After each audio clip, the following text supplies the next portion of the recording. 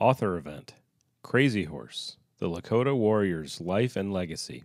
I'm William Matson. I'm the author. This is Floyd Clown Sr., his grandson, and the administrator to the Crazy Horse estate. It took us 12 years to put this book together. And these kind of books belong in the schools. The history of this continent did not start with Christopher Columbus. It started long before that. And one of the first lessons I got was went out to on the reservation where Floyd was, and he had relatives that lived at a place called the Owl River. On a map, it's the Moreau River. The reeds that day were about that tall. And I'm a documentary filmmaker. So I had my camera, and I'm going to take a good shot of the Owl River because I like doing documentaries, and we got to have a shot of that.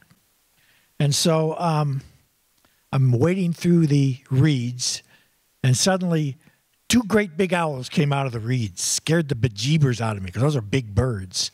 And one of them landed on the other side of the river, and you can see that owl in Journey of the Heart. And the other one went down the river. And that told me that that's why it was named the Owl River. And the Moreau River made no sense at all. Just like the Yellowstone River was the Elk River, because that's where the elk came to water. The Cheyenne River was the good river because it tasted good and the water was clear. The Grand River was the river that was bigger than its banks. That meant it flooded. It told what was there. When it was renamed, it didn't say anything. It was a step back from the connection to the land. Very subtle. I didn't even notice it until that day when the owl came out of the reeds. It told me that the renaming of it, we had lost a connection to the land that most of us probably never realized and never would have. This journey for me started before I was born. My dad was in the 7th Cavalry during World War II, and the drill sergeant used to ask, who won the Battle of the Little Bighorn? And he said the natives did, and that was the wrong answer. He was punished for it. And I heard this a lot as a kid, and apparently he held a grudge because I'm his son. And he always wanted to right that wrong. He wanted to write something that said from the native side, but he got caught up in life.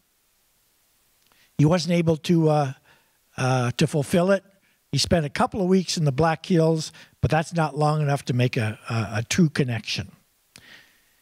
And he was trying to do it after he retired, and he started to, but then he got lymphoma.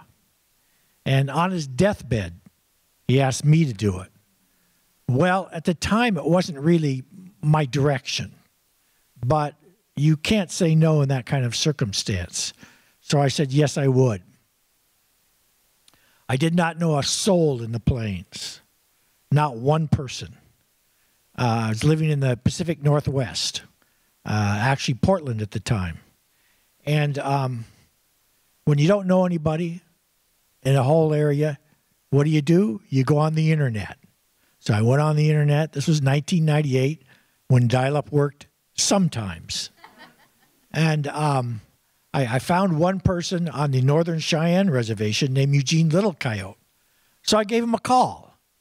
I said, do you have any stories to the Battle of Little Bighorn? The Battle of Little Bighorn? He said, yeah. I said, can I come out and get him from you? He was in Lame Deer, Montana. He said, sure.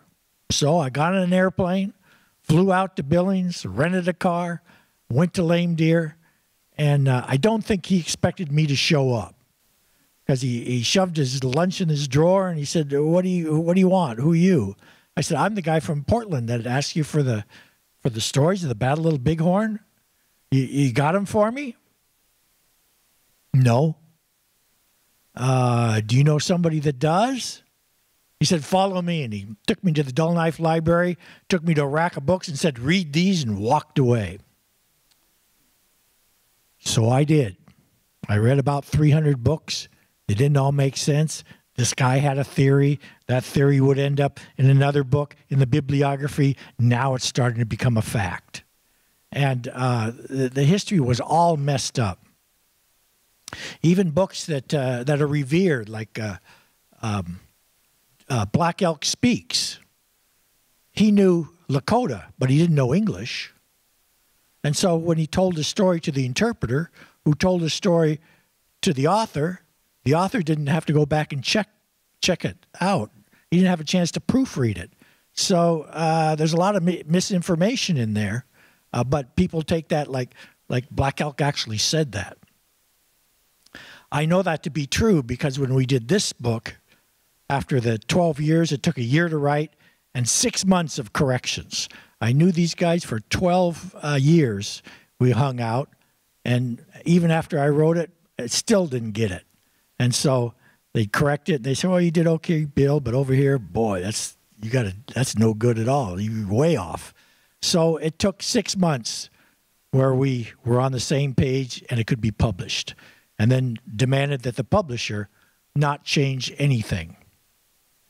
So it's just as the family wanted it. They had last say.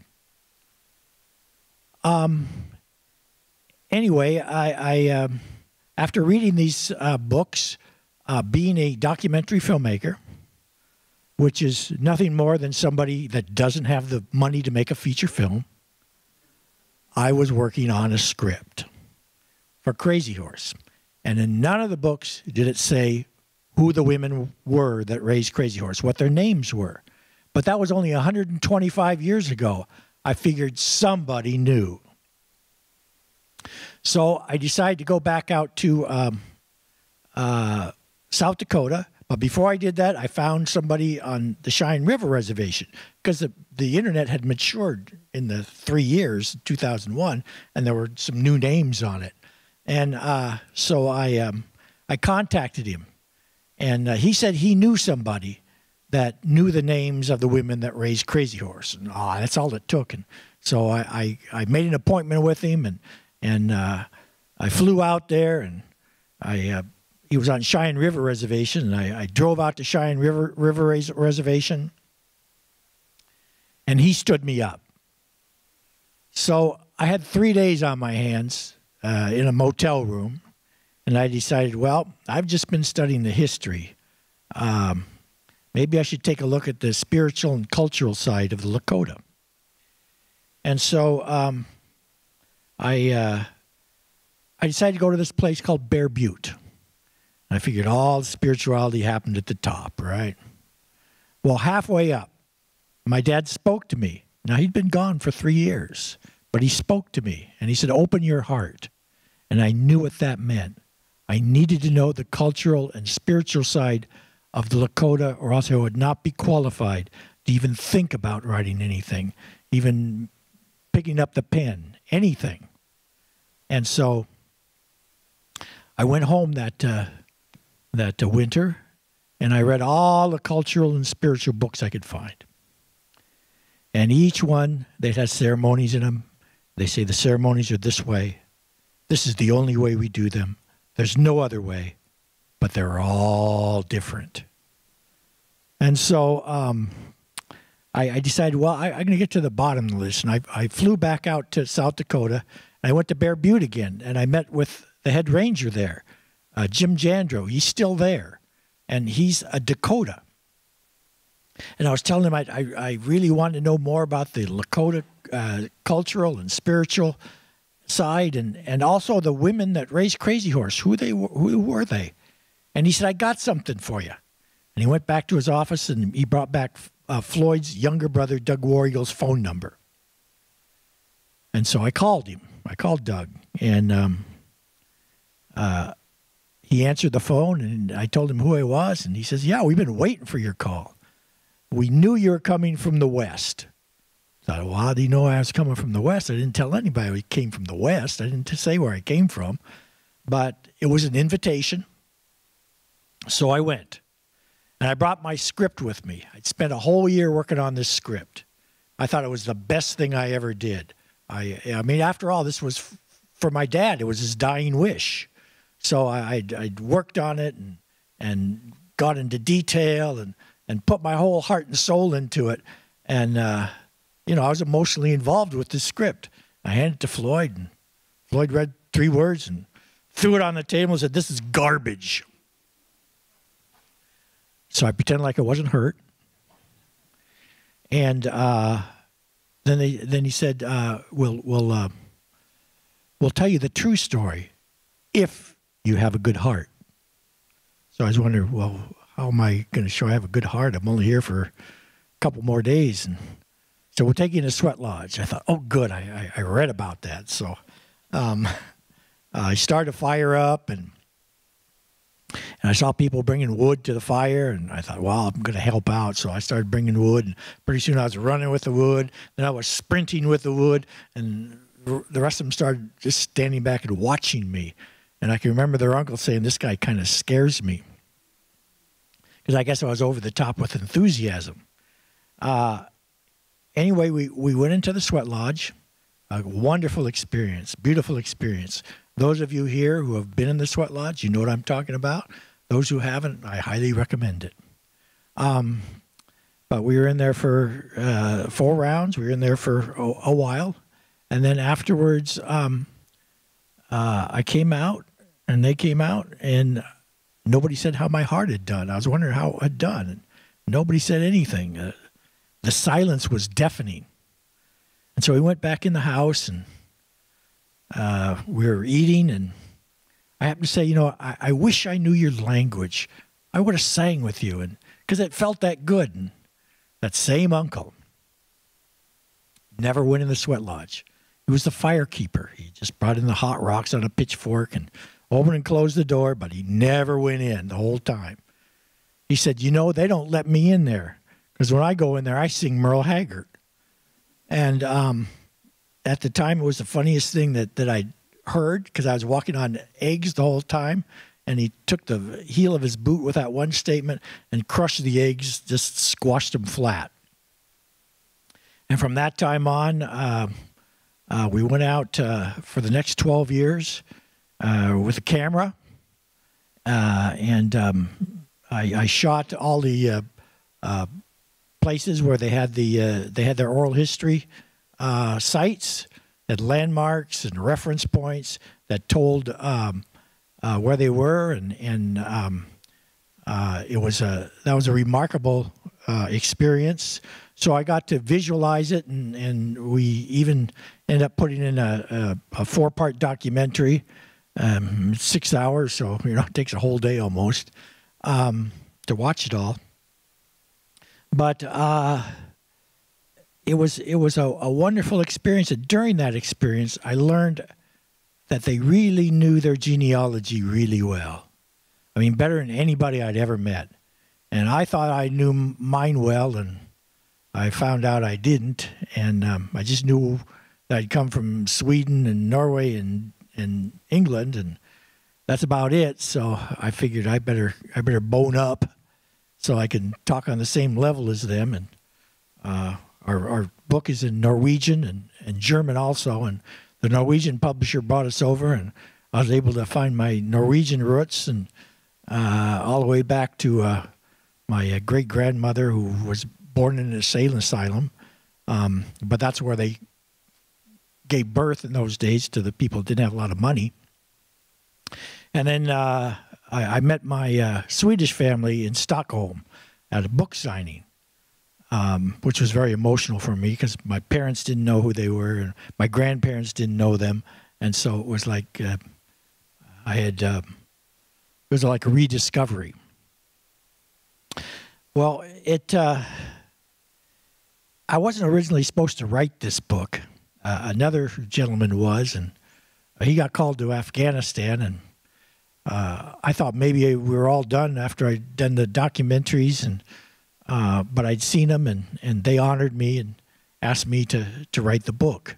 So so that's how I became the author, the As Told To guy. It's their story. And as far as spirituality, I had my doubts about that for a while. And those got cured one evening. It happened over a new sweat lodge. Floyd had built a new sweat lodge. And he said the whole Lakota nation was going to sweat in there.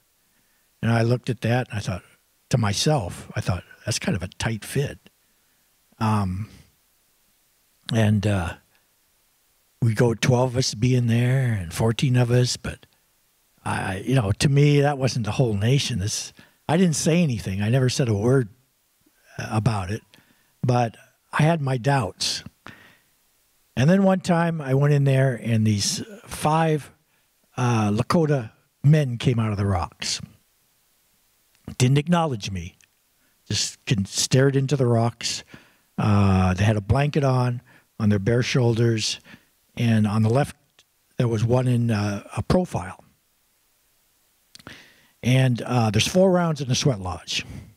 So it's dark, and then you open the door, it's light, dark, light, just 4 times of each. And this was on the first round, the first time it became dark. So when they opened it up, I moved a little bit because I thought, well, maybe I'm just sitting just right to see this. I still hadn't totally bought in. And so I moved a little bit, and sure enough, they came up in the second round, and the third round, and the fourth round, and I became very excited.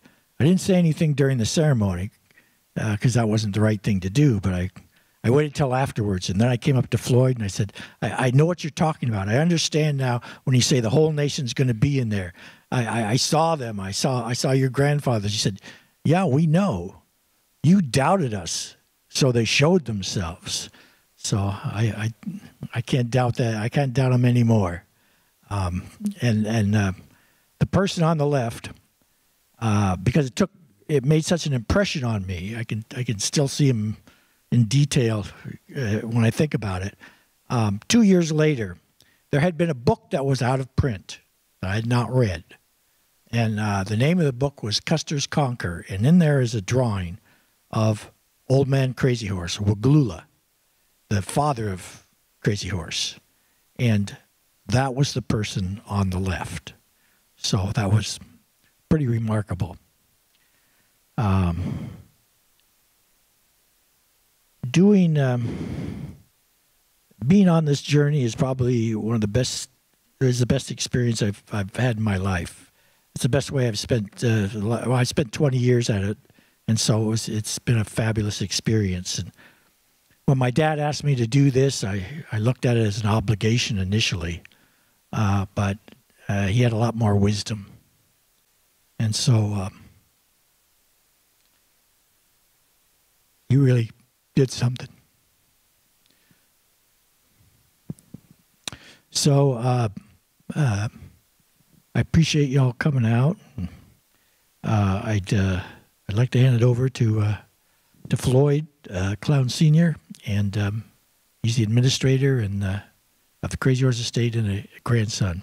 Thank you.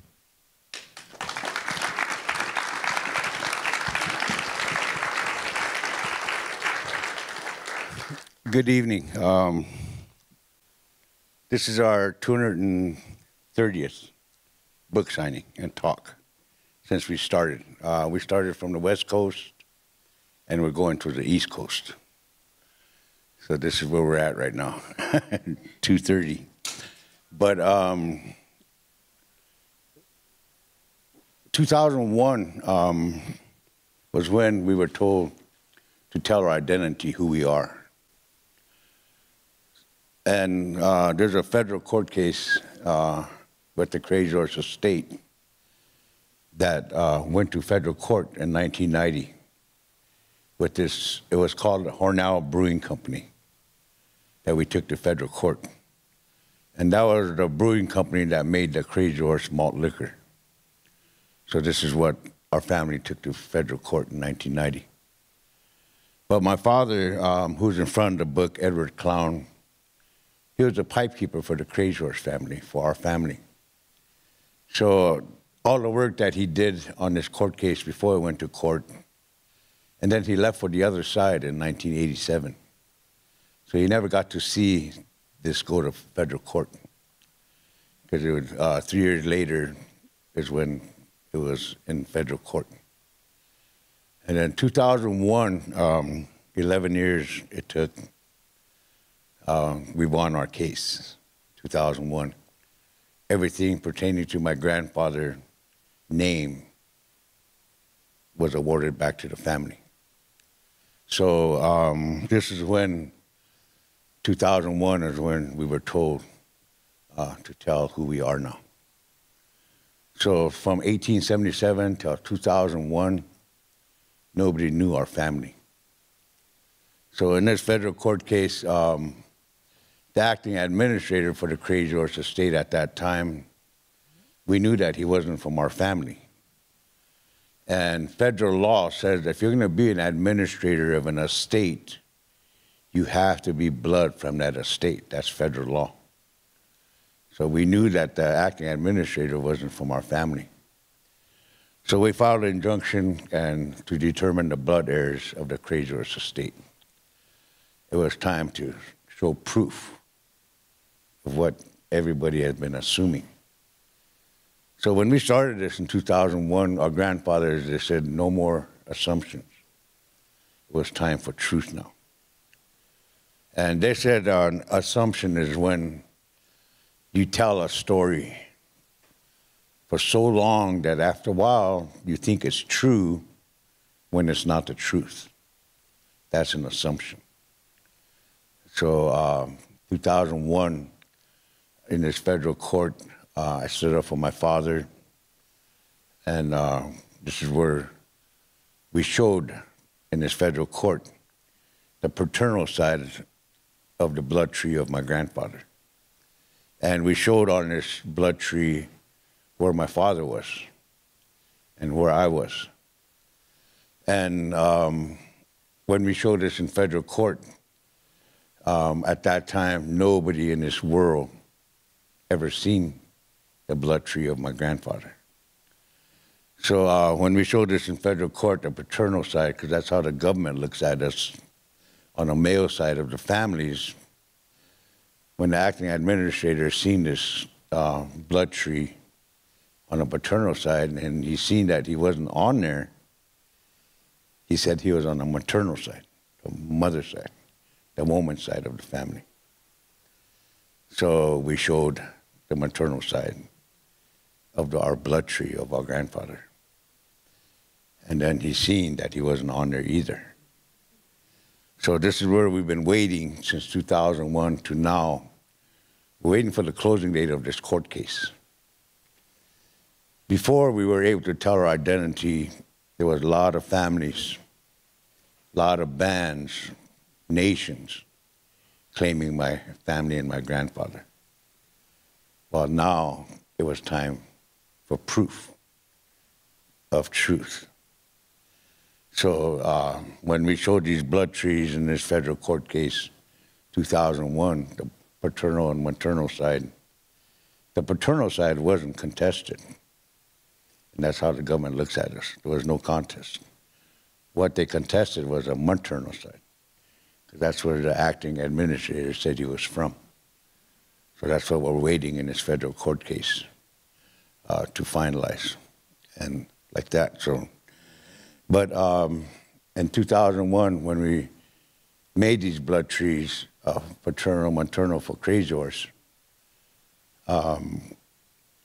what's legal under the federal law, a legal blood tree. This government brought one to my mother in 1972. This government made a blood tree for War Eagle of Midwauketon, Dakota. And when they made this blood tree, that's when they found out that my mother was the closest granddaughter to War Eagle. So the Secretary of State office brought a paper. They had an account up in Washington when in 1838, the United States confiscated 20,000 head of horses of the Midwauketon. And 5,000 of them belonged to my grandfather. He had 5,000 head of horses. So this money that was in this account to compensate for the horses they took, they asked my mother, since you're the closest granddaughter to War Eagle, and he's the one that's recognized by the government, they wanted her to sign to release this pony claim. And just this past year, we just now got the final of this pony claim. So it took a long time, but the first payment was in 81. So it almost took, over 35 years to finally finalize it. But when they brought this blood tree of my grandfather in '72, there was 5,000 blood family of War Eagle, and that's on my maternal side. He's my grandfather, of Mdewakanton, Dakota. But when they brought this blood tree in 1972, this federal government used 6 documents: a probate, enrollment, allotment, census, ration, and church records as the 6 legal documents recognized by the federal law to prove your identity. And so this is what they used in 1972. And so this is what they taught us, how to make a blood tree in 2001 for Crazy Horse. We used these 6 documents to make this blood tree. And when we completed this in 2001 and filed this in federal court, the federal court recognized this as the only blood tree so far in this court case as a legal blood tree recognized under the federal law. So 2001, when we made this blood tree for our family, Crazy Horse family, 2001, there was 3,000 blood family of Crazy Horse today. There was 600 on the father's side. There's 2,400 on the mother's side. So this is who I represent as administrator for the Crazy Horse estate. I represent 3,000 blood family. And I'm also administrator for War Eagle. I have 5,000 blood family also as a Mdewakanton, Dakota, and Crazy Horse is Lakota. But when I was told to do this, it was time for truth, time to tell the truth of our family, of my grandfathers. So when we showed this blood tree to the blood family of Crazy Horse, 3,000 of them, a lot of them didn't know they were of the family. That's how quiet that their parents and grandparents kept it, because we were in hiding. This government was out to kill us. So that's why we were always told, when they talked of our family, to listen and walk away, up until 2001, when now, publicly we could say, or I could say, I'm a grandson. Now show me your proof, what you've been claiming for the last 124 years while our family was in hiding. Because I could show you my proof who I am in this federal court case, by identity. So when we showed this to the blood tree, to the family of 3,000, and we seen that some of the children, grandchildren, didn't even know they were of the family, and like this is when we decided to make a book for them. So this book that we have was originally for our children and grandchildren, that they would know their identity of their grandfathers and grandmothers, where their blood comes from, their bloodlines. So when we started this book, our grandfathers, 2001, when we were told to tell our identity, our grandfather said, we're going to send you help from the 4 directions. And the first one to come was Bill. He came from the west direction. He came from Portland, Oregon. And the one that was supposed to write the book for us, his name was Kevin Dida. He came from North Carolina. He was from the east direction. But when we were getting ready to start on this book, he got called back into the military and got sent to Afghanistan. So when that happened, we knew that he couldn't look at it or write it the way it needed to be written and looked at. Because for him, it was life and death over there in Afghanistan. So this was, since Bill seen a visual of our oral history, we asked him to write it for us.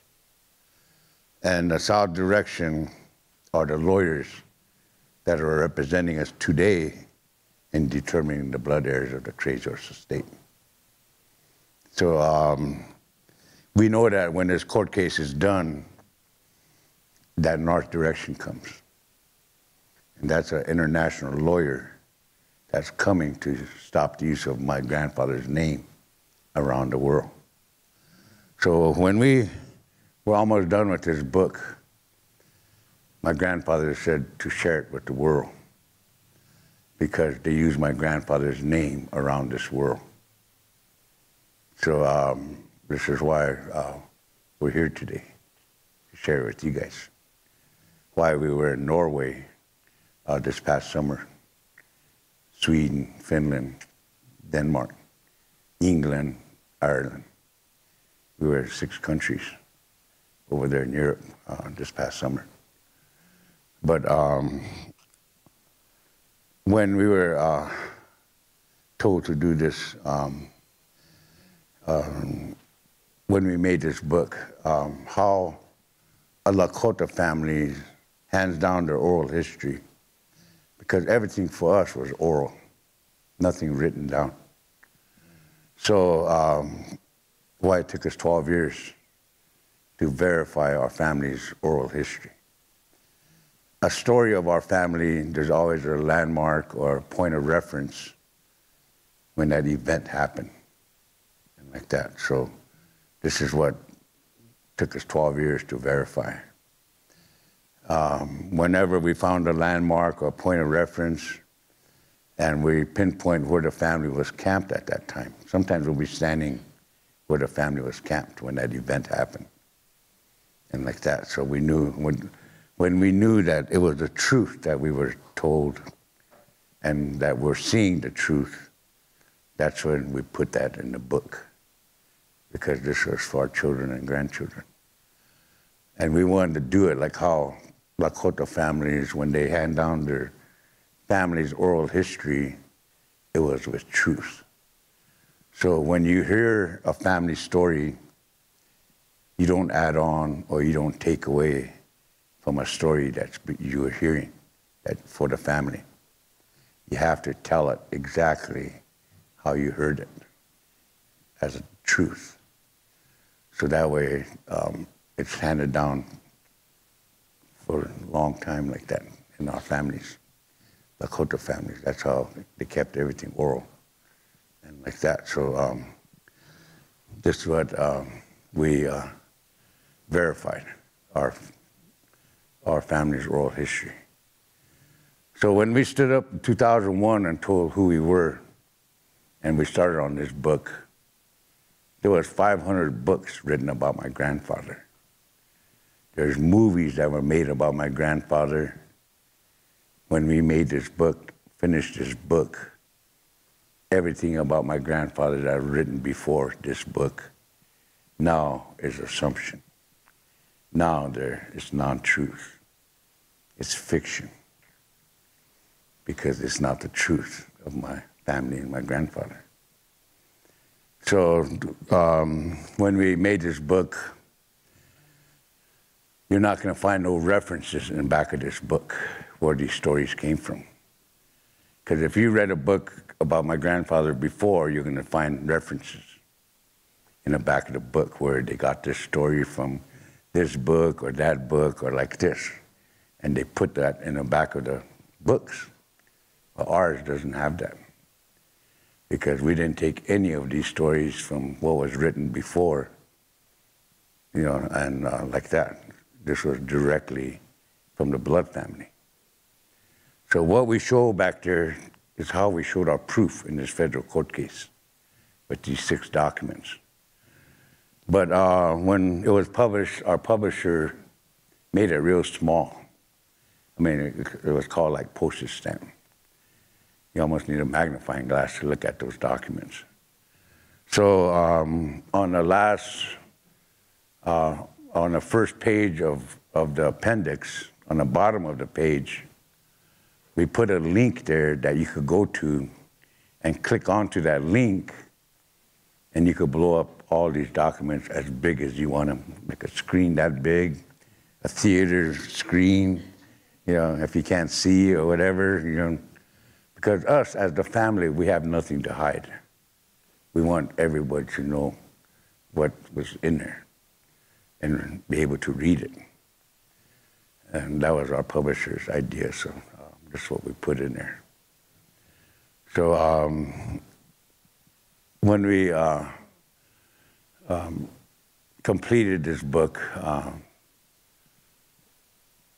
we did it like how oral history was handed down, so that our children and grandchildren will hear of just one story of a grandfather or a grandmother, or one story of an event, like how oral history is handed down. Instead of 500 different stories, it was just one story from the family. And that's how families' oral histories are handed down. There's only one story. So this is what, as of 2001, we're able to do this now, make these corrections. So our family, it started in 1877 when our family went in hiding, when my grandfather got assassinated at Fort Robinson. But my grandfather, he knew that this was coming. 2 weeks before the Battle of the Little Bighorn, at a Sundance held today, Lame Deer, Montana, north of there about 6 miles, was where the Sundance was held 2 weeks before the Battle of the Little Bighorn. And at this Sundance, this is where Sitting Bull was showing a vision of what was going to happen at the Battle of the Little Bighorn.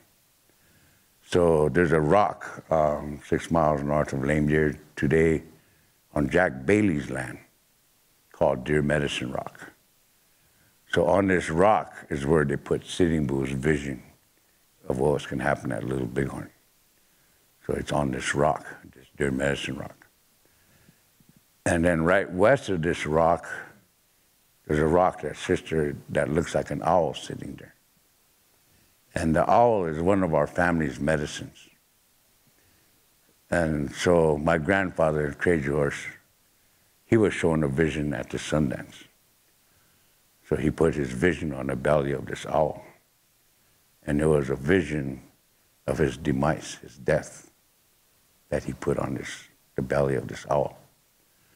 So what he showed on this owl rock was a doctor standing there, which was Mellicuddy. And my grandfather standing beside him, there was a soldier with a rifle and bayonet standing in front of him, who stabbed him twice. And my grandfather had the marks where he got stabbed, exactly. And with this soldier was his own people, his own kind standing with the soldier, meaning that the government and his own kind were going to do this. And it showed horse tracks up and down coming in, meaning he was going to be alive coming in. But when he leaves, these horse tracks are laying down, meaning he was going to be dead when he leaves, which happened 15 months later after he put it on this rock, what happened in Fort Robinson. So even though my grandfather knew this was coming, his unconditional love for his family and people, he still preserved and protected the Black Hills. Because the Black Hills is our ancestral burial grounds of our people. That's our cemetery. So that's like today a church with a cemetery beside it. People are living all over that cemetery, driving all over it. Well, that's what's going on right now. And so this is what we want to correct. So my grandfather knew that this assassination was coming. So when they called him to go to Fort Robinson, the reason why he went there was his government promised him a federal agency. So that was the reason why he went to Fort Robinson, to meet his demise. That's where they were bringing this federal agency. So our family, when they were bringing this agency to Fort Robinson, when my grandfather went into Fort Robinson, that's where what he put on that rock happened. That his own people and the government assassinated him. So when that happened, the government brought my grandfather's agency, and at that time, Red Cloud and Spotted Tail were signed for my grandfather's agency, because they said, well, the government recognizes us as leaders of the people, so we'll sign for it. No sooner as they put their signatures down on this federal agency, the United States said that was an illegal transaction, because only the blood family could claim Crazy Horse agency, because they knew his father was still here at that time. So they took it back to Washington, and under United States history, they made the Act of 1877, when the United States confiscated 8.7 million acres, including the Black Hills. That's my grandfather's agency, Crazy Horse agency. So this is why we're in this federal court today, determining the blood heirs of the Crazy Horse estate.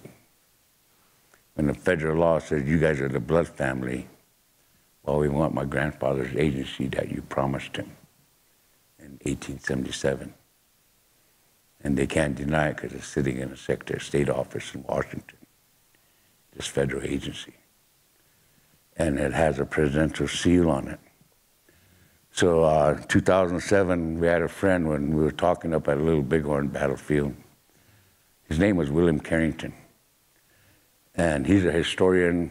His grandfather was here in 1866 to 1868 at Fort Field Kearney, which today is Story, Wyoming. And this is where the Fetterman and the wagon box fights happened. So at that time, his grandfather was the commanding officer of that Fort Carrington. So that was his grandfather that was here. But he's a historian, and he said, I live in North Carolina. He heard us talk about my grandfather's agency. Can I go look for your grandfather's agency? So I told him, go ahead, go look. But I told my younger brothers, I want to see if he's really serious in what he's saying, because people say things and not do it, you know. So, and there he called back, and he said, I went to the Smithsonian. I went to the American Library of Congress. I didn't find it there. So that was when I told him where it was. You're a historian, and he did a lot of work for the Smithsonian as a historian in Washington, so they know who he was. Go to the Secretary of State office, that's where it's at. So when he called back, this is what he said. I went to the Secretary of State office and I asked, because they know who he was. He said, 2 security led me downstairs of the Secretary of State office, led me down this hall. They opened a door to this room, and in this room was a table sitting there with glass over the top of this table. And under this glass was Crazy Horse agency, docket number, land description. And it had a presidential seal on it. And I remember what you said about that presidential seal. Under the federal law, when a president puts a presidential seal on a document, that's an executive order. And under the federal law, a presidential seal that's not broke is still law today. So he said, I remember what you said. I walked around this table and I inspected that presidential seal real close. His grandfathers didn't lie. it still has that presidential seal. It's not broke on this document. It's still law today. So he called back and he verified 2007 that it's still sitting over there. So our grandfathers, when they tell us something, they never lie to us. So we don't have to go see. We have faith in truth of our grandfathers. Where today, when you're told the truth, you're going to go see it to make sure it's real, or you're going to go touch it to make sure it's real. When you're told a truth, you still have doubt and you still don't have enough faith in truth. Why you have to go check it out. Just like William Carrington. When he heard us, he still had to go see for himself. And when he seen it, then, okay, now your grandfathers didn't lie. But for us, they never lied to us. Whatever they tell us, we don't have to go see it. We know it's there, and like this. So this is coming yet, when this court case is done, determining the blood heirs of the Crazors estate. And coming from Cheyenne River, where the blood family's from, in this court case, the federal judge appointed 3 administrators. So I was appointed administrator for Cheyenne River, representing my family from Cheyenne River. And they appointed one from Pine Ridge and one from Rosebud, administrators. And at that time, Harvey White Woman was for Pine Ridge, Seth Big Crow was for Rosebud. And they told these 2 administrators, you need to make a blood tree like what Cheyenne River did. So what's legal in a federal system, under the federal law, a legal blood tree, you have to use 6 documents. And the first document was a probate, which is a death certificate. And in our research, we found that they didn't keep probates of our people until 1904 and 5, when they start keeping probates of our people. So what they recognized before probates was that when they put us on these federal agencies, because federal agencies are made by blood families. So why they recognize enrollments and allotments of these federal agencies as proof of your identity, who you are. And then before these federal agencies, they recognize census, ration listing, and church records as legal documents proving your identity. So you have to use these 6 documents to show your proof of blood, of your identity, who you are. So this is where these families that were assuming they were from our family, when they use these 6 documents, they're finding out that they're not of our family, that they forgot about their grandfathers and grandmothers, where their bloodlines come from, because they were assuming they were Crazors family. So as truth, we know that their grandfathers and grandmothers are happy they weren't forgotten, because they were forgetting them by assuming they were from our family. So this is what's going on back home right now. And some of them have a hard time with truth, because truth hurts sometimes. Why people shy away from truth. They'll rather assume than tell the truth. It's easier like this. But regardless, it's still truth. You know, so, this is what we're waiting on in this federal court case. When we started this in 2001, told our identity, who we are, and like this. 2001, there was 180 companies worldwide using my grandfather's name. Within the first year, 120 of them dropped a name. 60 that were still using it were making like that, 60 billion a year annually off my grandfather's name. So 2001, the first one to call us was Liz Claiborne. She was making the Crazors collection in JCPenney's. So 2001, she made 500 million net in 1 year, using my grandfather's name. So when her lawyers called, I told my younger brothers, tell them I want 80% of that. So when they told them, her lawyers, we want 80%, her lawyers were surprised because under the federal law, we're entitled to all 100%. But tell her at 2001, because she's still here then, that to take care of her employees that work for her, because that's their livelihood. Take care of your employees, and whatever is left, you can live comfortably off that. So that was just 1 year. In 2001, she made $500 million net. So that's not counting from the first day she used a name until she quits using the name. So all these companies are watching this court case. When a closing date comes, they all want to settle out of court with the family. But they want to deal with the real family.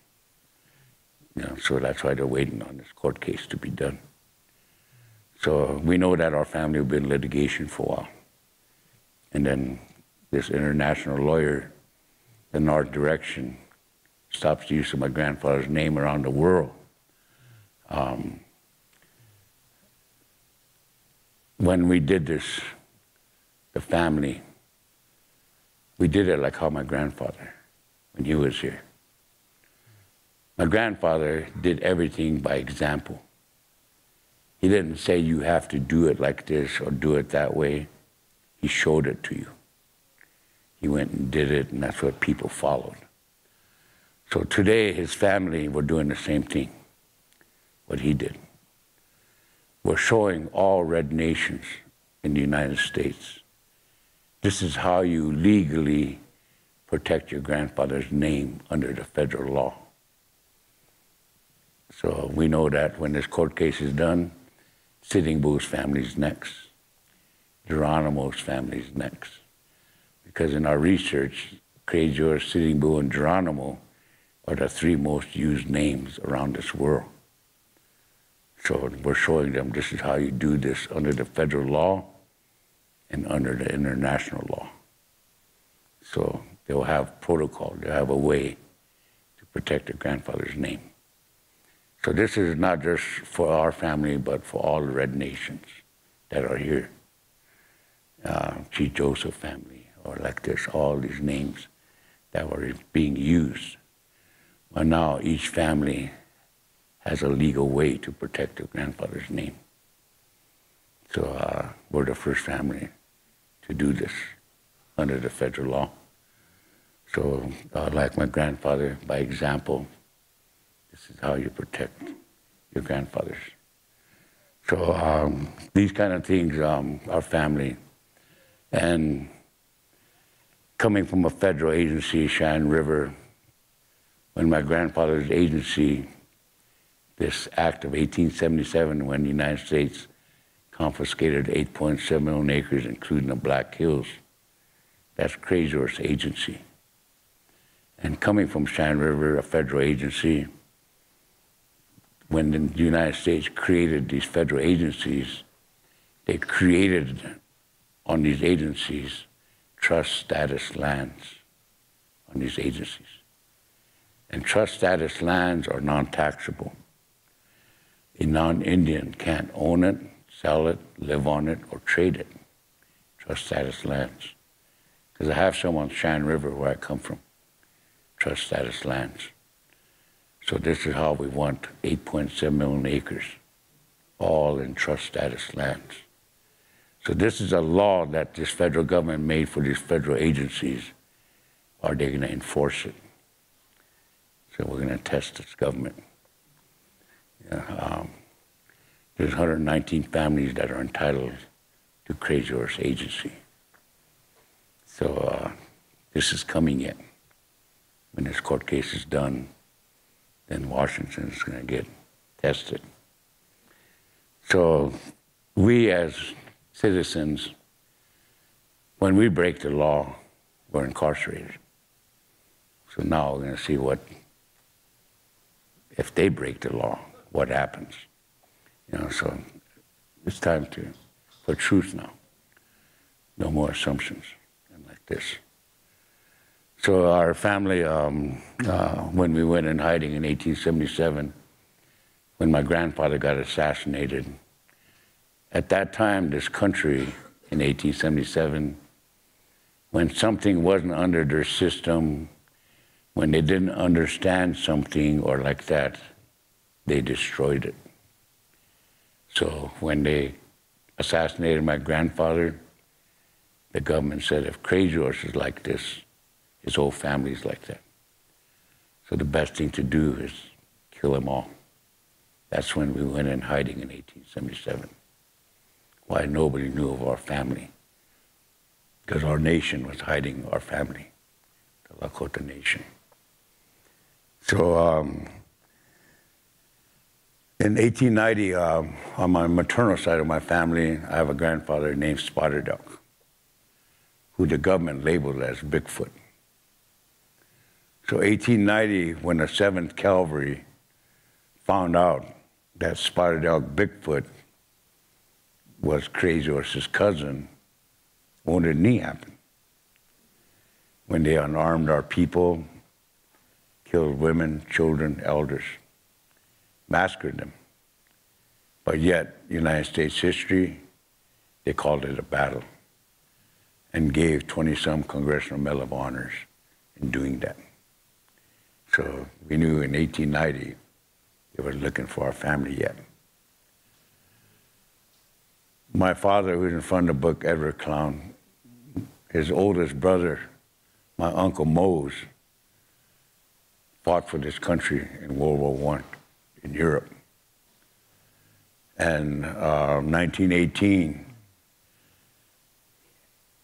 he got killed in Europe, in France, fighting for this country. That same year, 1918, one of his uncles, one of my grandfathers, his name was Peter Wolf, publicly announced he was Crazy Horse's brother. When he did this, the government came and assassinated him in 1918, while his nephew fought and died for this country in France, in Europe. So we knew that they were still looking for us in 1918. In the 30s, that book that Bill mentioned, Custer's Conqueror, Bordeaux, that wrote this book, stated in his book that Crazy Horse was buried in the Pine Ridge area. So when my grandmother replied, he's buried nowhere in the Pine Ridge area, this government came looking for her. Crazy Horse's little sister is still here. So we knew they were looking for us in the 30s. They were still hunting us. Why, growing up, when they talk of your grandfather, listen and walk away. Don't tell them who you are until 2001. When now I can say I'm a grandson, how you related to me.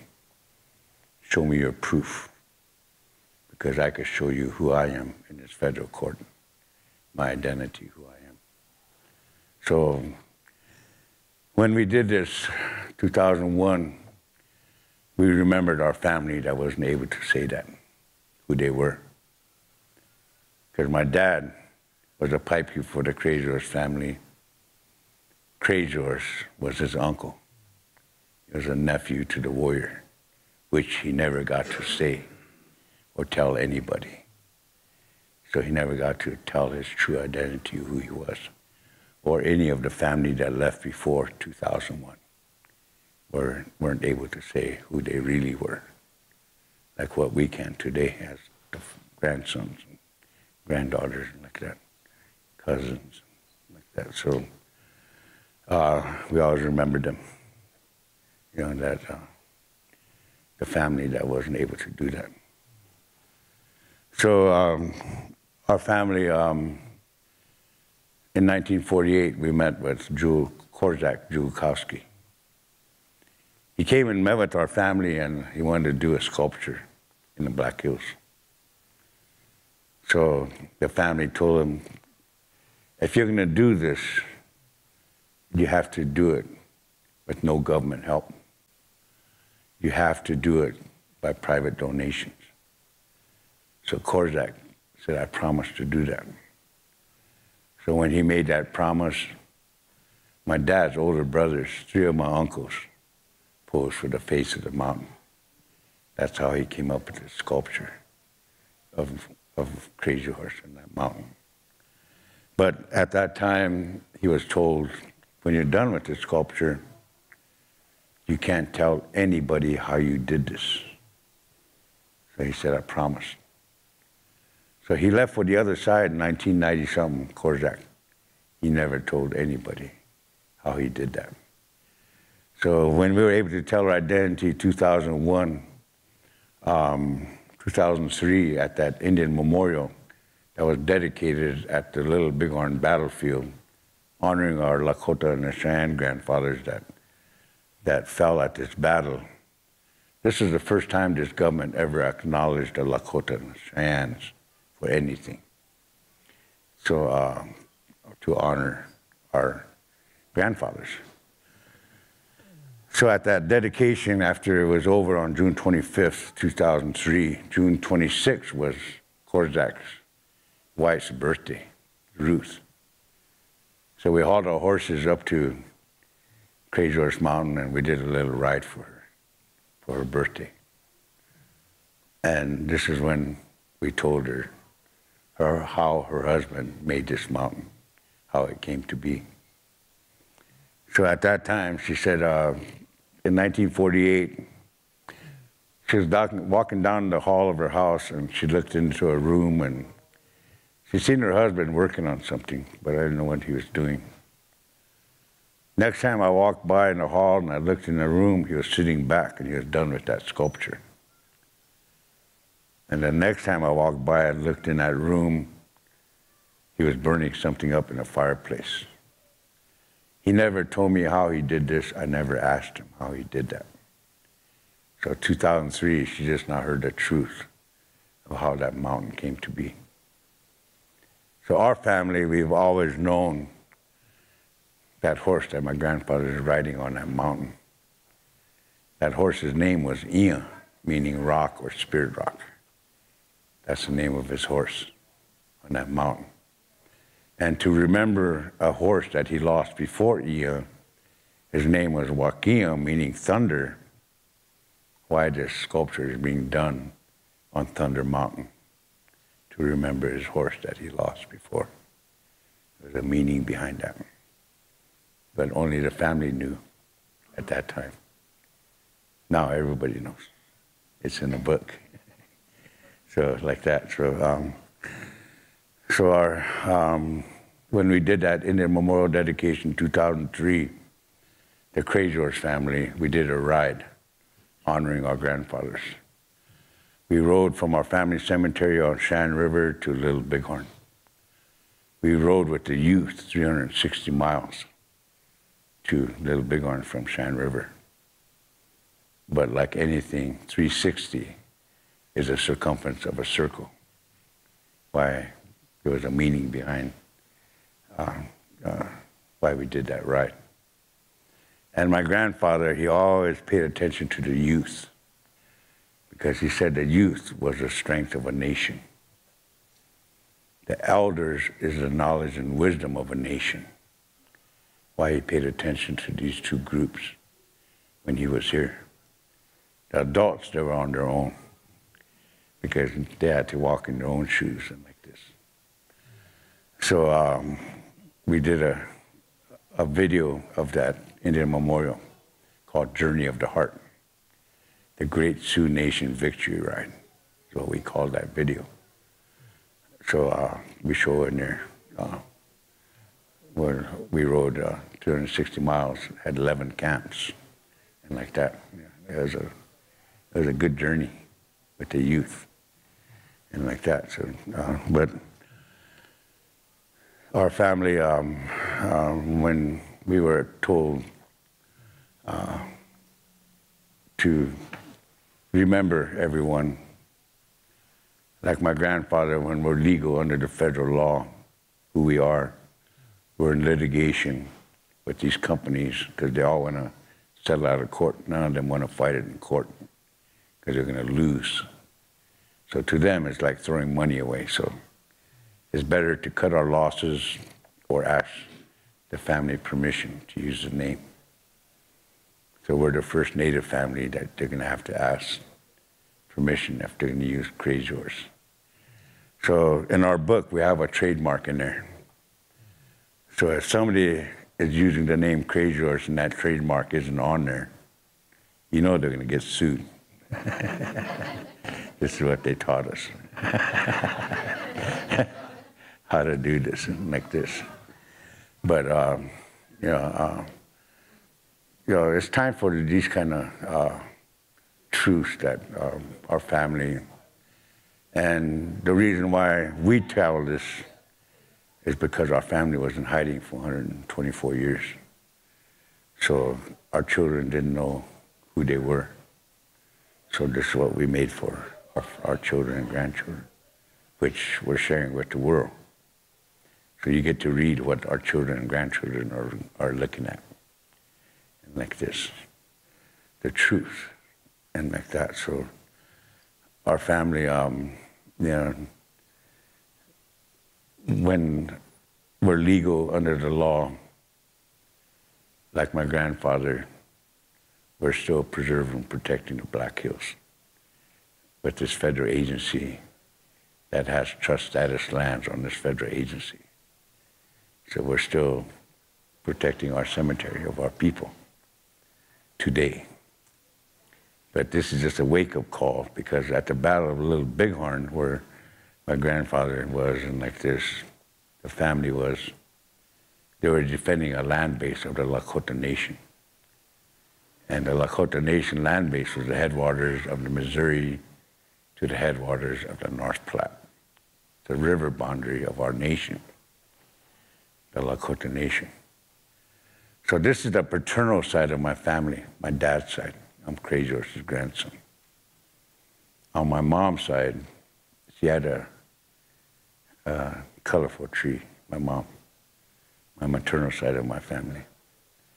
She was a granddaughter to Black Buffalo, Amanikoju, Lakota. And she was a granddaughter to Morning Star, Dull Knife, Cheyenne. So those are my grandfathers on my mom's side. And that was through her dad. Through her mom was War Eagle. And War Eagle's wife was Wakpekute, Lakota, and he was Dakota, so my grandfathers on that side are Dakota and Lakotas. So that's who I have grandfathers that are Dakota and Lakota. And my mom's dad was Paul Traversy. He was a Frenchman. So I also have a French grandfather. And Théophile Bruyère, he was a Frenchman. He's a grandfather to us. And they came from Orange, France when they did their research, where they came from. So I have relatives in France. But this is who I am, my identity. When you deny a bloodline, when you deny blood that's inside you, you're forgetting about a grandfather or a grandmother, where that blood came from. So it's good to know your true identity, who you are, and then share it with the children, grandchildren, like that. So when my grandfathers, they told us that, when the Red Nations were here before anybody came to this continent, when there was just the Red Nations here, in our language they said Huhunupa means two-legged. This is how we refer to each other, as two-legged. 1800s, my grandfathers, they said this two-legged became Makawicha. In our language means earthman. So this two-legged earthman was a person that had no skin color. It was a person that had a red heart, fell for nature, wanted what was right, good, positive, true, sacred. And this person, when he or she stepped outside their home and stepped on Unchimaka in our language means grandmother earth. When they stepped on her, they stepped with respect. So this is what I'm supposed to remind the world. You're forgetting to walk with respect on our grandmother earth. You're forgetting to look at each other at your heart, not the color of your skin. So black, red, yellow, white was put on this earth with truth. And this is what the world is getting away from. It's truth. So grandson, remind him that this is the 230th time I'm telling the world it's time to look at a person's heart, not the color of their skin. So like when we met Bill, we had to look at his heart first. We didn't look at his color of his skin, because our grandfather said, we're sending you somebody from the West. So why we had to check his heart out, why he's sitting with me here. But to remind the world that this person, this two-legged earthman human being, only each individual could do this. Nobody could do it for you. So when we started, my grandfather said, today, truth, honesty, and trust is missing in this world, grandson. Remind them. So this is what I tell the world. Whenever you're truthful and honest with yourself, when you don't lie to yourself, then you don't lie to God or the Creator, and then you don't lie to people when you talk to them, when you're truthful and honest with yourself. And when you walk like this, the people will trust you, because you're going to do the right thing, the positive thing, the good thing, and like this. So this is when trust comes back. But only we could do this as each individual. Nobody could walk in your shoes but you, each individual. So it's up to each individual to make a change. And in 1918, when my uncle got killed in France, he was brought back in 1921, 2 years after the war was over. And we've seen the documents where they loaded him on a ship in Belgium. They docked in New Jersey. They were put on trains, and that's how they brought him back in 1921 to Dupree, South Dakota, where the family lives. That's where I live. That's how they returned my uncle. So after they were all brought back in 1921, the countries that were involved in World War I, some of them protested in the United Nations. They said, why are these natives fighting for the United States when they're their own country? So to get around this, the United States in 1924 made a Citizen Act, made us citizens of this country in 1924. So the Lakota Nation, we haven't been a citizen of this country for 100 years yet.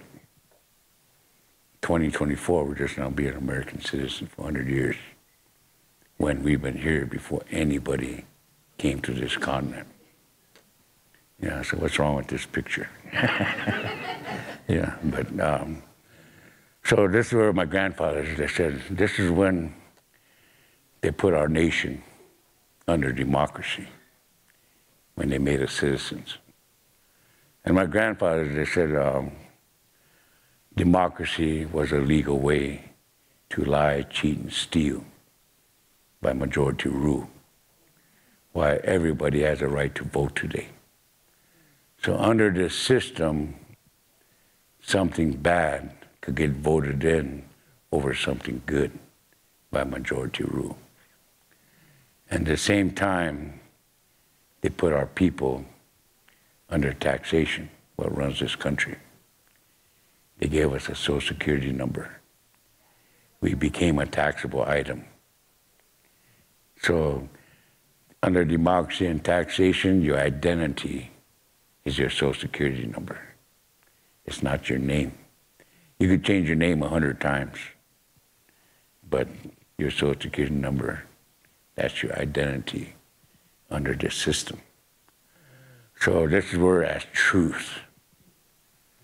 If you have land or anything under this system, you think that's yours.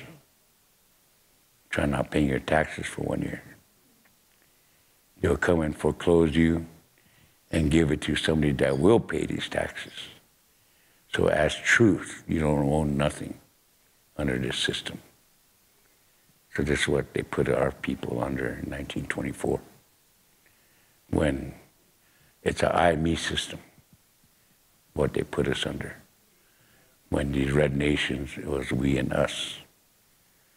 So like my grandfather, they said when these red nations were here, there was no jealousy, there was no greed, there was no selfishness, there was no judgmental criticism, superstitious, or fear. These 7 English words never existed on this continent of these red nations, where today some people just live by those 7 English words and like that. So it's time to look at the truth. Time to, if you're going to care for somebody, our grandmother Earth, Unchimaka, time to stand up for her. Because as truth, if our grandmother dies, we all die. As truth, our grandmother is a living thing, why all life grows on our grandmother, including us. This is a truth. So these kind of things I was told to remind the people, and maybe they forgot, and like this. So I'm just reminding. Time to look at each other's hearts, not the color of your skin. We're all equal under the eyes of the Creator. Nobody above the other. We were put here with truth. This is what we're getting away from. But again, each individual is the ones that could make this change. Nobody could do it for you. So these kind of things, it's time for that now. Time to heal our grandmother Earth. Time to correct the wrongs, like what we're doing for my family. A lot of wrongs that were done to my family. But when you do truth, like how we were supposed to do this, a second ago is already in the past. That's truth. You can't turn time back. It already happened. But what you could change is now and the future. What you could change, what you have control over. But something already happened, you can't turn time back to change it because it already happened. So it's time for these kind of things to help each other out, to help our grandmother, and like this, think of others, and like that. And so these kind of things I was told to remind the world, and this is why our family of 3,000, we're, by example, like my grandfather, we're standing up for the children, the elders, our people, even the ones that left before us, that are buried, our ancestors, like that. We didn't forget anyone. So we know that in the 1880s, when this country said, kill the Indian and save the man, took our children, sent them to Pennsylvania, Oklahoma, Oregon, where some of the children are laying in graves with unknown as headstones. In our way of prayer, our way of living life, we have a way to find out what their names are and to return them back to their families so that they're not forgotten.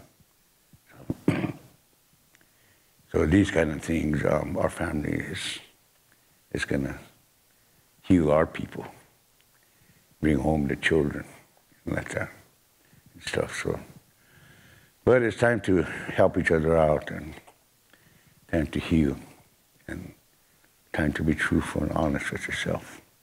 Don't lie to yourself, and like this. So, but this book, since it came out in 2016, some of you might have read it or anything like that. This is when we ask if you have any questions. And like that, they're going to have a mic, I guess, set up in the middle where you could go and sing karaoke or... But when I was in Oklahoma, when I was talking, saying that as truth, coming from a federal agency, we could say we're the most regulated people on this earth. Because coming from a federal agency, we live by 5 laws every day. We live by federal, state, tribal, county, and city laws that apply to us every day. So as truth, we could say we're the most regulated people on this earth. But when I told this in Oklahoma, this elder Native man was sitting in the front. He raised his arm. He said, me? He said, I live by 6 laws. I live by my old lady's law, too, he said. So I'm more regulated than you, he said. But in our culture, humor is medicine, so when you laugh, there's no stress.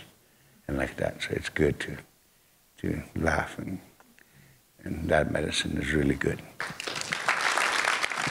This program was recorded on May 16th, 2019 at the Ann Arbor District Library.